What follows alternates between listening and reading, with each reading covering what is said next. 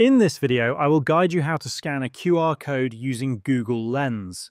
QR codes are widely used for sharing links, contact information, or other data, and Google Lens makes it incredibly easy to scan and interact with them.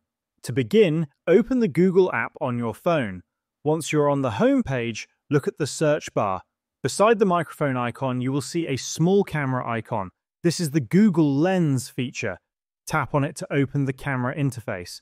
Now, position your phone's camera so that the QR code is clearly visible within the frame.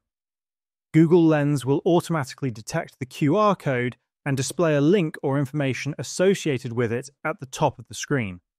If you do not see a link, ensure that the QR code is properly aligned and not damaged. A working QR code will always display a link or relevant information when scanned correctly. Once the link appears, simply tap on it. You will be redirected to the web page, app, or resource that the QR code is linked to. And this is how you can scan QR code with Google Lens.